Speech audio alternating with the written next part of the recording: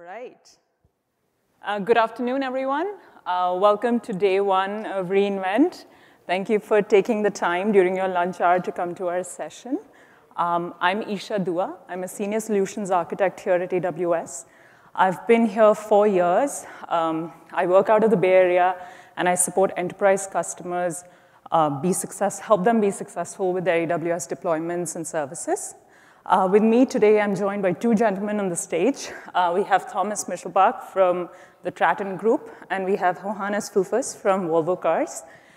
Both of them will be talking about how they worked on their software-defined vehicle journeys and how they partnered with AWS, and they'll go into much more detail in this session today. So our session is cloud-first intelligent code pipelines with Volvo Cars and TRATON. We are going to share how cloud-native solutions are actually revolutionizing the way automotive code is it's conceptualized, developed, built, and even tested. Before we go into the agenda, I wanted to share some of these recent surveys that I was reading. So one of them said that by 2030, analysts are predicting that 45% of a car's value or worth will be driven by software, compared to a 5% in 2010. I'm sure a lot of you already know of SOFI here, which is industry-led collaboration, where they're trying to generate open source solutions and hardware-agnostic solutions for the automotive industry.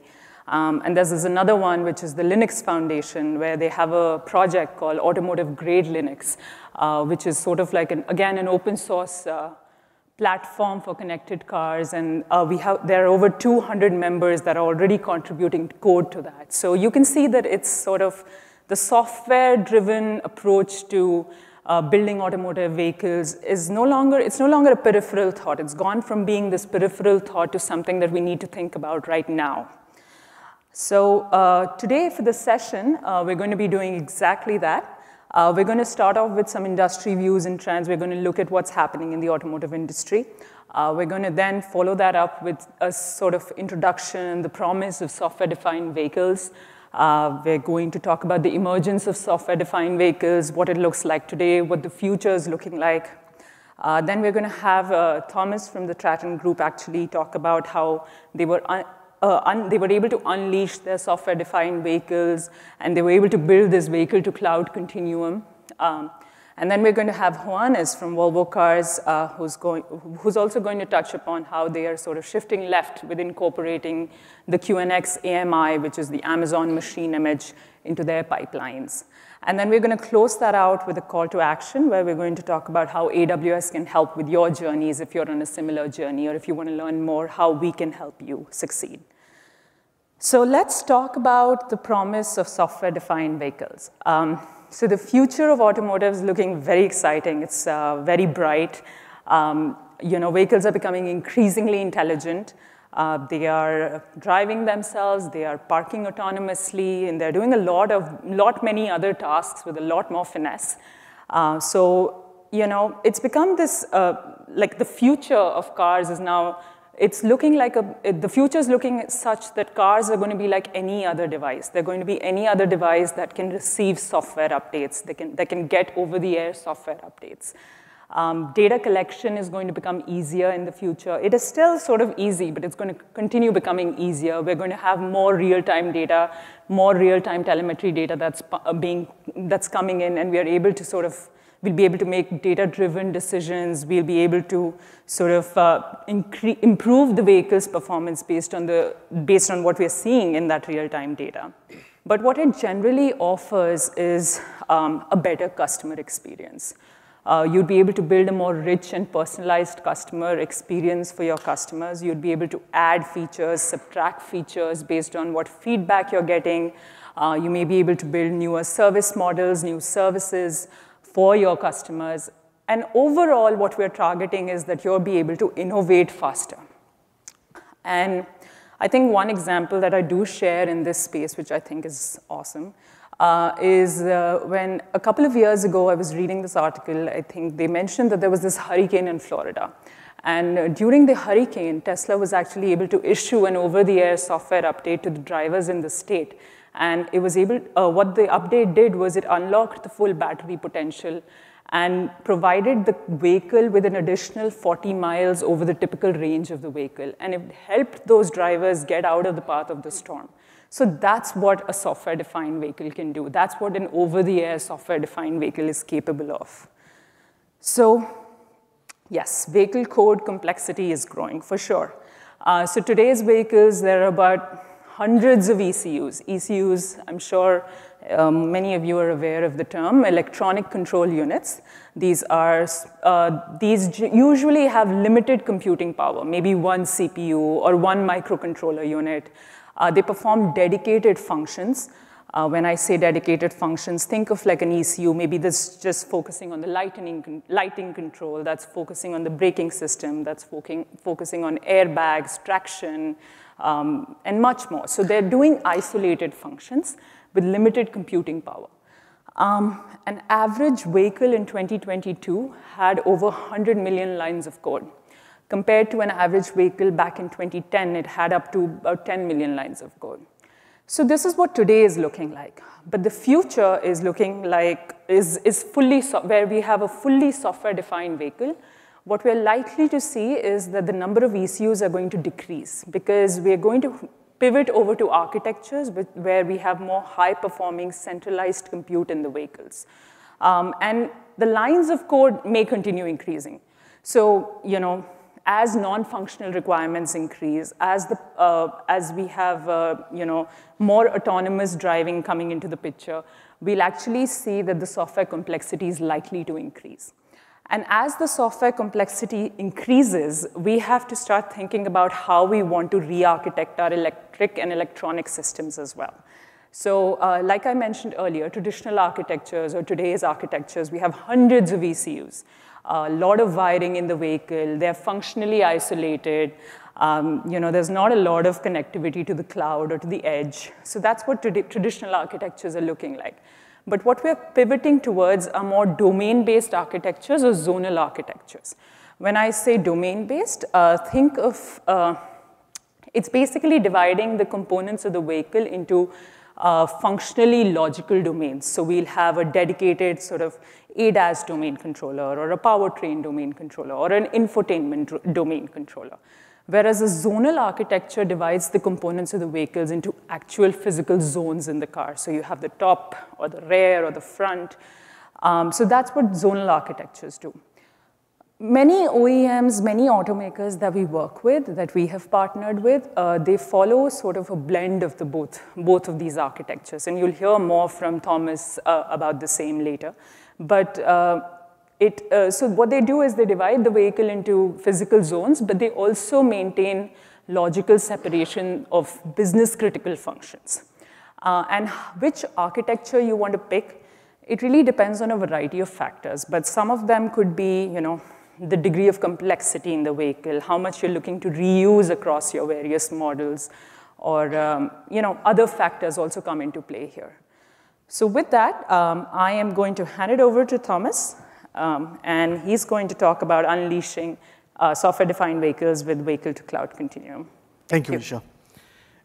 So I'll give a little bit of an overview of that journey that we're going through. Some of the things are already working. I'll also show a couple of videos to demonstrate that. But a few words about me first. I've been a part now of TRATON R&D in the area of EE software and autonomous systems, and I'm since April 2023. I've been with MAN for a little bit longer in my role heading exactly those topics of board platform and connectivity, where the cloud is also included, part of that, directly with the vehicle. And I'm passionate about technology, and you'll notice also in a couple of examples when I'm going through that. And I'm married, have 2 kids, and I come originally from Brazil, but have been living 20 years in Germany. And the other colleagues in the pictures are the ones that are working with me exactly in that endeavor in the TRATON Group. TRATON Group is about those 4 brands that you see: Scania, MAN, Navistar, known also as the international brand, and Volkswagen Truck and Bus in Brazil. And together we are tackling difficult situation and challenges of the automotive industry, especially in commercial vehicles. And TRATON has a strategy around that in order to focus on specific challenges where we see that the customer value to all these brands is becoming more challenging. Customers are requiring more and faster. We're seeing that the faster time to market is a reality also towards plug-and-play technology, especially when a commercial vehicle is being integrated into an ecosystem. We see also the classical problems of the automotive industry with the complexity and the cost of producing vehicles nowadays that's increasing, also with supply chain challenges. And we need to afford all these necessary investments around the today conventional powertrains, but also towards electrification and autonomous systems. And in order to do so, the group TRATON, that is also part of Volkswagen, it's now putting that strategy out with a clear way to approach that. And in our area of EE software and autonomous systems, we are a distributed global organization. You see the sites in locations in green. We are more than 2,500 people in that organization specifically to that area. And we're trying to create that ecosystem of the work model that we deliver the different topics on the EE and software development in the specific flows. But you see in the point 3 that we have is the so-called TRATON EE system architecture. So we'll have a new architecture in place, and I'll show a couple of things around that so that you get a sense what that is. And we have that high ambition that the software transformation will give us new capabilities in order to enter those challenges of the industry, tackling those challenges with software in the future. And that is backed also by a specific agile way of working. But in order to think about what we need to do, we need to understand what is that challenge and what is the vision of the software enablement. And we call it the software step change. So basically what we see in the automotive industry is exactly that we see there is a fleet that is nowadays connected. You see that in the middle with the different vehicles. And you see on the right of that customer needs are being identified very fast, and we just explore the solutions very fast and build and deploy on that ecosystem. And that typically over the air, with a very rapid development process on top of it. We need to gather data in order to take decisions and improve the deployments to the customer, and we need to do that in a very automated fashion. And we are climbing that ladder of capabilities that would be also the over-the-air capabilities in that ecosystem. But I think that is state-of-the-art in the automotive company, so in a little bit more detailed and why I'm here. So basically in the ecosystem that I'm in the off-board platform and connectivity, you see that we have a layer in the onboard and connectivity space where we have the so-called connectivity modules. And you see like a little bit of reference of an architecture there. There'll be a little bit more details on that. And we have the cloud interconnected to that, where we deliver apps, features, data, services, and software updates with a multitude of technologies. So that is our ecosystem where we're delivering that, leveraging a lot AWS, but also the telecom providers, the map providers, and all the needed functionality for that. We're doing that in an ecosystem where our long-haul vehicles, so that you get a feeling what does it mean to have a long-haul vehicle, you have like 100 to 150,000 kilometers per year as yearly mileage. A commercial vehicle in a long haul will have mileages in its lifespan more than 1 million kilometers. And at the moment, we have around the world in the TRATON group more than 1 million connected vehicles. And we're moving towards that target architecture and that software step change that we're calling through different layers. And I'll show exactly those layers. So basically going from the vehicle, what happens there, going through the connectivity, then software update, then putting the services on top of it so that we can reach that last layer, reaching the customer and providing the best solutions as we can. In order to do so, we start with a clear, well-defined vehicle architecture. And Isha was already talking about it. We have a centralized functional architecture. It has zone orientation. So basically you see that in the center there's a thing called CVC, the central vehicle computer, where there's the centralized logic there. We have also the connectivity module that is then integrated to the cloud. And we have also a specific part that deals with the digital driver workplace as a digital driver unit. And then you have the zones below it, where we have physical characteristics, with cab, chassis, etc. And then you have the I/O modules interconnected. And the upper layer is a high-performance computer layer, also advanced ECU layer. The bottom layer is an I/O or classical ECU topology layer. And that modular architecture gives us the possibility to say, okay, we have a layer that is like centralizing logic, and another one with extensibility for the specific zones or I/O. And that should be seamlessly integrated with the cloud. And that is the start point of everything that we're doing. And we're introducing parts of that architecture already in January, and we'll move towards iterations in order to improve it. And in the next step, we need to get the vehicles connected. So basically, on top of that vehicle architecture, we have the connectivity capability, being the connectivity module, the part in the vehicle. But then, as you can see from the left to the right, you see these vehicles. You see also the big boys, the long-haul ones there. And they are connected through specific mobile providers worldwide.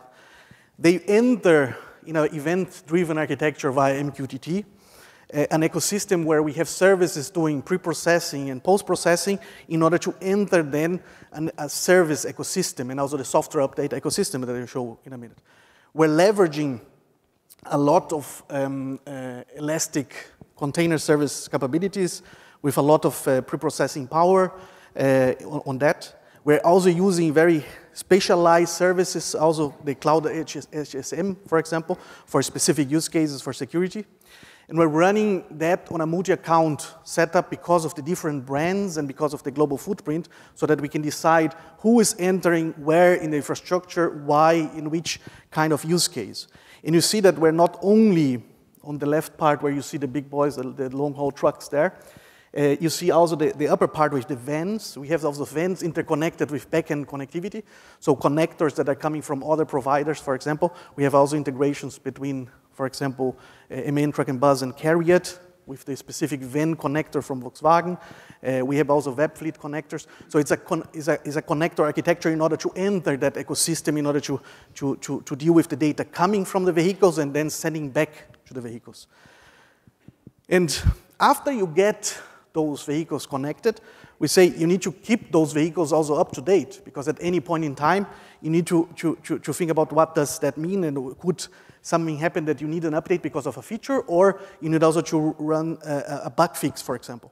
And on that use case level of the over-the-air use cases, we see a clear need also for continuous updates. So basically, at any point in time, we can just push out an update, and you see there on the right, the boxes in green, where we enter that word also with a specific admin portal. I will show that in a small video as a demo.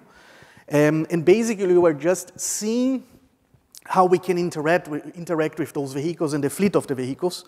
And basically, we need to understand what is on our software repository, also documented so that we can roll it out. Then out of that, what is possible to be rolled out, we can enter the auto and diagnostic service ecosystem in order to say, okay, I want to interact now with a vehicle to push out something. And we need to do a couple of other things in order to monitor that and be safe and secure. And then we enter that connectivity module in order to run the updates or the campaign of the update. And there are other use cases for OTA, but that would be one. And basically, when you enter that ecosystem, you will not only do something that is internal for maintaining the fleet up to date, but you see also the other boxes. So it could be use cases that are coming from a workshop, it could be a use case coming from a customer portal, booking a new feature, and that is everything part of that ecosystem. And in order to see that working, I have a couple of examples. So basically, when you want to keep your vehicle up to date, everything starts with our realm of software development. And here you see an example. It's not different than anything that we just know.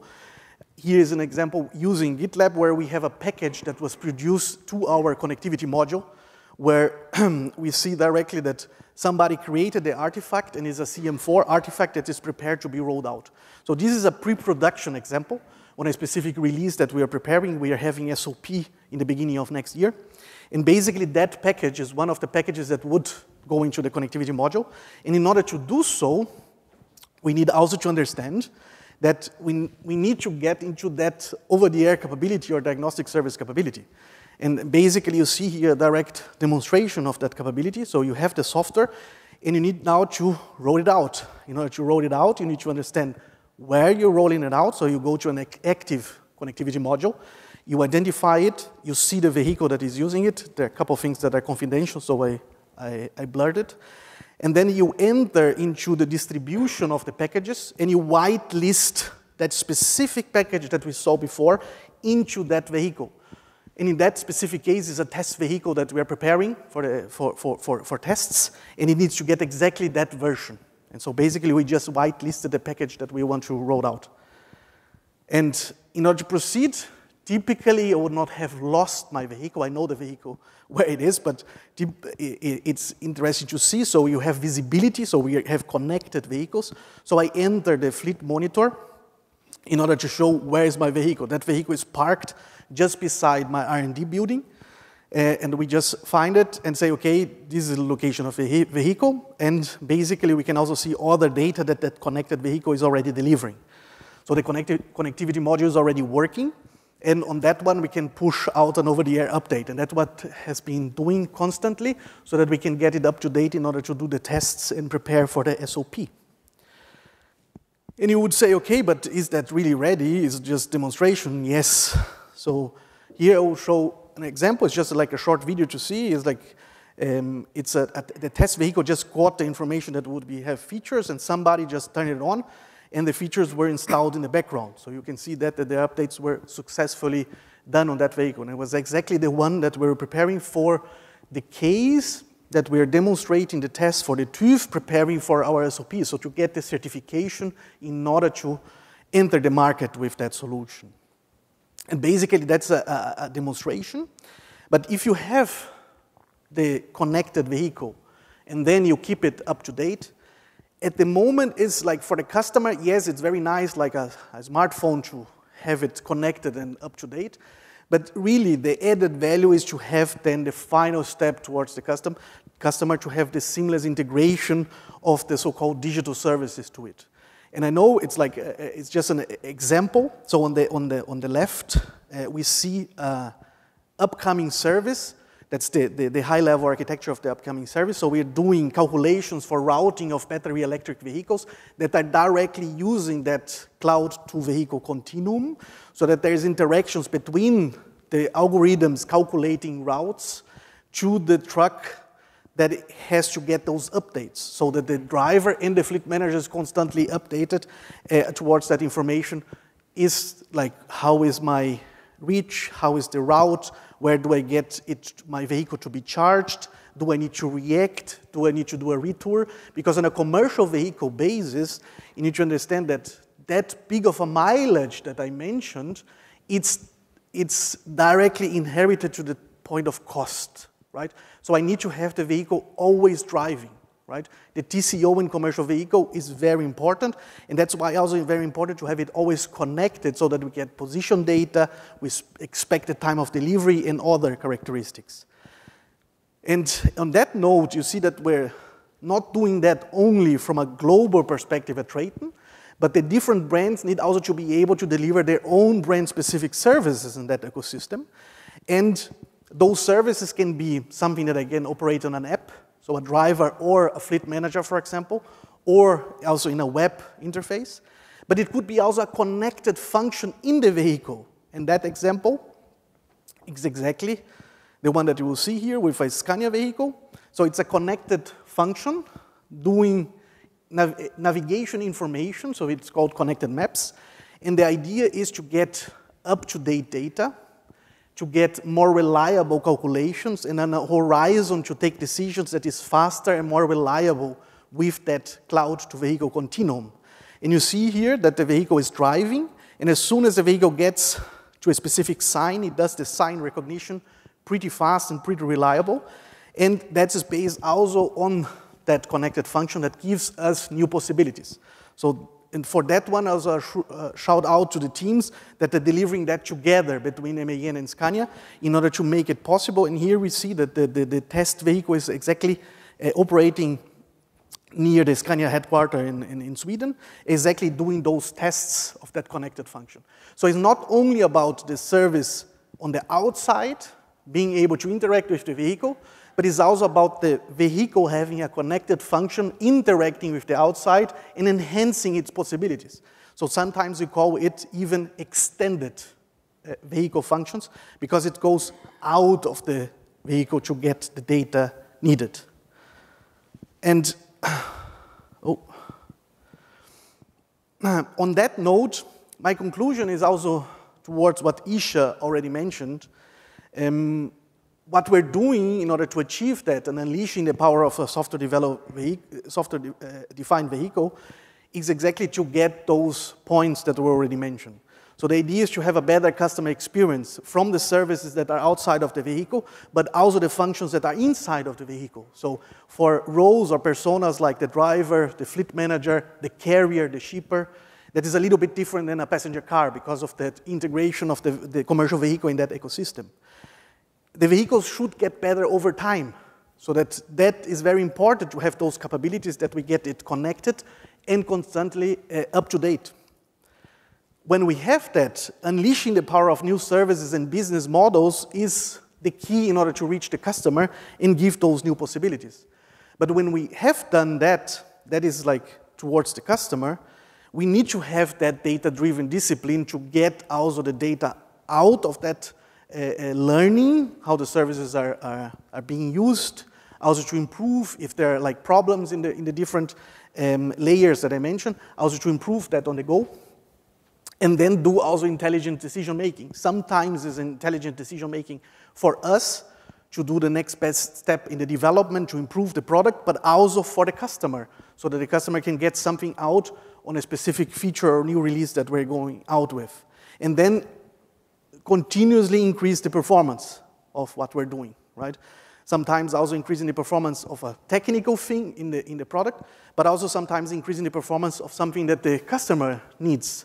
For example, improving their TCO, improving their uptime of the vehicle. The vehicle needs to be on the road. And in order to do that, we're leveraging a lot of AWS services, not only the typical computational part with EC2 or storage S3, but we're really leveraging a lot of things towards container services. We're leveraging a lot of specialized services like the security ones that I mentioned, a lot of observability, because having those connected trucks that are, or buses and vans also, that are delivering data, we need to observe and be able to react on that. And also if you run a campaign over the air to do an update, you need to be able to react on that if something goes wrong. For example, if an ECU gets an update and it should be rolled back, how do you do the rollback? Do you do a bank switch because an HPC has the possibility to just like shift to the last release and then you are up and running again? Those things can go also sideways. So it's important to have all this ecosystem in place in order to get the best out of the capabilities that we have, not only in the vehicle, but also in the off-board systems that I mentioned. And I think on the last message that I have is, and we learned that also as a proverb we're using, if you want to be fast, typically you would go alone. But if you want to go far, you go together. And that means for us at TRATON, together with the different brands that we are, as I said, MAN, Scania, Volkswagen Truck and Bus, and Navistar with the international one, but also with our partners, with AWS. Because only by sharing that knowledge and also tackling the different challenges that we have in the automotive industry, we're able to do something like that, where I would say TRATON is not that well known, maybe in each brand, but now seeing like what we're doing is about exactly leveraging those capabilities. And on that note, I want to pass the word to Johannes, who would present some capabilities that he is leveraging at Volvo Cars. Thank you.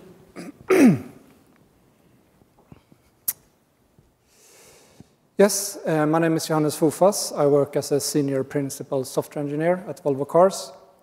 I am the main Zul driver, our CS system we use at R&D, and I also run different initiatives as part of my work. And one of them is the implementation of the BlackBerry QNX AMI that I will talk on that runs on AWS Graviton nodes. I also blog sporadically when I find the time, and I blog for the official Volvo Cars engineering account in Medium, and I've written a few. One of them, I think, actually ended up a weekend on Reddit on the top ones, so you can check that out. And at Volvo Cars R&D, we're using a system called Zool, and it's open source. And that CI system we mainly run on EKS as a backend, and then we run dynamic EC2 machines, some pods on a cluster also. And as part of being a principal software engineer, I also drive two teams, two DevOps teams, and we deploy and host this CI system, Zool, and we also choose which kind of nodes we should deploy for different kind of jobs. And we also host a few SDKs, we host a few test frameworks, and other things. And Zool is not a big CI system, it's quite small. It comes from OpenStack, and it's now a separate, since a few years, it's a separate project in Open Infra. And for us, we choose it because of the inbuilt gating capabilities. And I have this picture here on the slide describing that. And when CI started in the industry, you merge some code, and then you run some jobs, and you looked at the result.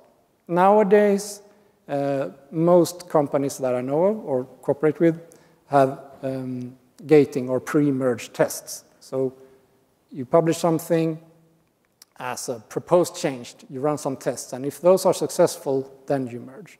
But Zool has something like called future gating, and it's very simple. It's because Zool enables you to have dependencies between repositories. Those can be cross repositories, they can be between different instances, they can be between Gerrit instances, between GitLab and GitHub. And that's why we choose it, because our current car ecosystem that we work with is, as Isha mentioned, more like a data center. So we have these core computer and zones, and we want different teams to be able to depend on each other. And Zool will keep track of that and take it through its pipelines. And that's why we choose this small and not so known CI system. So this QNX AMI that we worked with. So before we had this, most of our developers run tests. They run unit tests.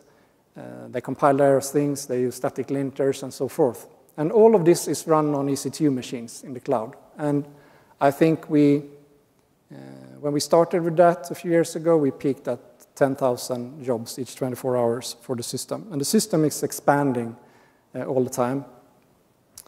But unfortunately then, when we started with a new core computer that we have, we run the QNX operating system. And developers who were used to Linux experience some differences towards that.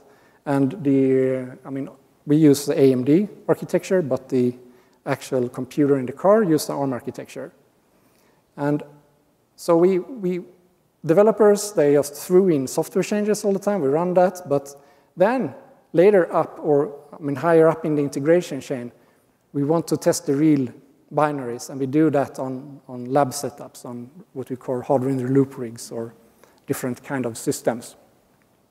And that is, we experienced a bottleneck here. So we thought, like, maybe we could run the production intent binaries on the same ARM architecture in Amazon. So we set up an external team, and we gave them this mission, and then I, as a driver, talk with them every week and help them. And we contacted BlackBerry and asked, would it be possible for us could you help us to run your operating system on an ARM-based Graviton node. And I say, you know what? We're working on this, and you can have a pre-release on this. So we got that. And with that, we found a lot of more errors that we first discovered on the target hardware. We can then find these in the cloud. And with this picture you see here, I just try to show that basically there is an unlimited capacity. And we can offload these expensive real systems that we can't build infinite amounts of. And of course, we can run the real target binaries that we run in the car. Here's a picture of the web front end of Zool. And here we see the check gate and the release pipelines. We saw the basic pipelines in Zool. And here we have a picture of our core compute in the middle. And we have a lot of high-level functionality there.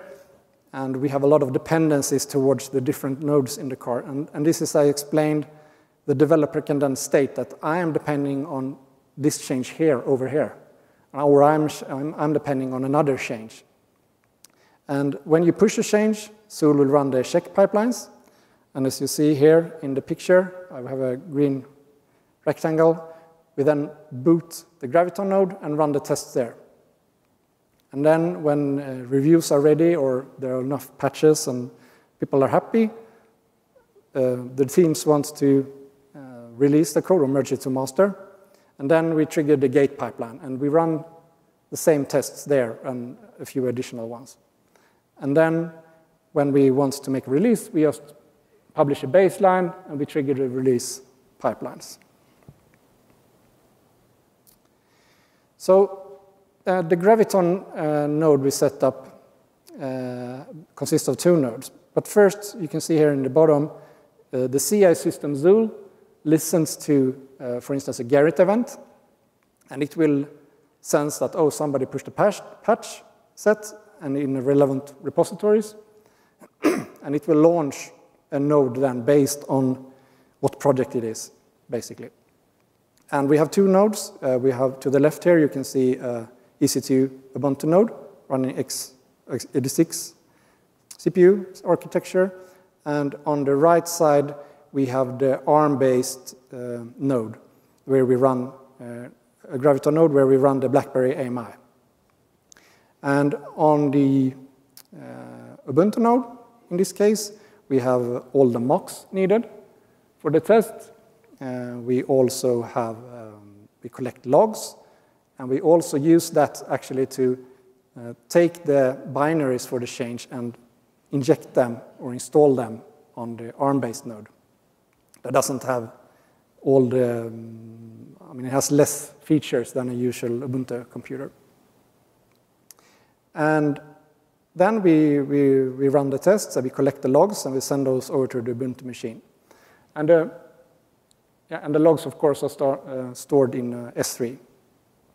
And the developer can then look on the logs. And sometimes if they fail, they can go in and check the logs in details. And this produces the same logs as we have if you run the real target computer intended for the car.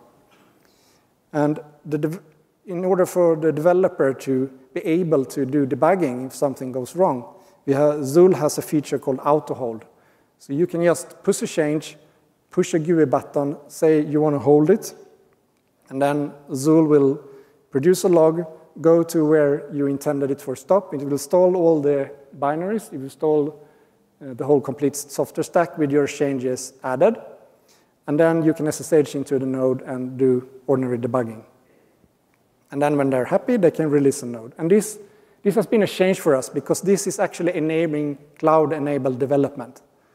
Because people, they don't have to run around and try to get a target, a bench node or something, and fiddle with that. It can be created automatically. It will have all the latest installations intended for the product, and it has the same file structure, and it behaves more or less the same way as the real car ECU would do. Yeah, so some of the benefits of this, being able to run this QNX AMI, is that we actually test the real binaries. And in our case, when people write unit tests, or develop the code locally on their computer, they do that on a Linux emulation. And QNX OS, and as we implemented our Linux system, they have different IPC communications. They don't behave the same. And for some parts, that is fine. But for time-critical issues where you have a lot of load, you will have a different behavior. And also, not all parts of the stack is the same. So you don't have exactly the same behavior. And also, when it comes to crashing, we have I think our Linux environments that we have is much more tolerant. So, yeah. So you don't actually have the same behavior of the code that runs on the AMI. And also the loggings, of course. I mean, if something crashes, the developer gets the same logs that they would have if they would have a crash on a real target. And because of the similarities that we have between our target central computer in the car and this Graviton node, some teams have also used it for boot sequence analysis. So they are looked at the boot sequence of all the applications and so forth and did improvements and optimizations based on this environment. And then we also provide something called CallGrind. It's an open source tool. And CallGrind gives you CPU load distributions in this nice, this is an example from the GUI tool where you get all the processes of your application. You can look at their proportion between each other. And this is really useful if you deployed a new advanced feature. You might want to know if you suddenly just consume 50% of your allocated CPU. At the same time, if you update the middleware, but you keep the applications the same, it's very nice to see if you have changes in the relative computing resource. So this is really beneficial. Our future Graviton work is that we want to integrate more AUTOSAR seals, software-in-the-loop systems of more ECUs of the car. So we have those available, but we haven't integrated them in tandem with our Graviton nodes. And so by doing this, we wouldn't have to use these mockings that we have today on Ubuntu node. We could actually use the real ECU software from these classic embedded automotive nodes and then let them test as a system instead. And we also are eager to expand and try QNX 8 when that is available and future releases of the QNX operating system. Yes, and with that, I hand back to Isha. Thank you. Okay. All right. Thank you, Johannes and Thomas, for the insightful presentation. So, you know, we learned a lot during their sessions. We actually, we saw how TRATON Group is actually building these functional domains, and then they're applying that to different contexts, and they're able to sort of reduce their developer and operational costs. They're able to accelerate time to market. Similarly, Volvo is, by integrating the QNX AMI into their pipeline and building it on Graviton, they were able to sort of identify bugs easier, improve their code quality, reduce dependency on Hill, and many more benefits. And these are the projects that we've been partnering with them on. So AWS has partnered with many other OEMs and automakers on similar projects, and we've gathered some learnings along the way, which we would love to share with you, and we would love to help you with your journeys as well. So I want to shed a little bit more light on where we can help.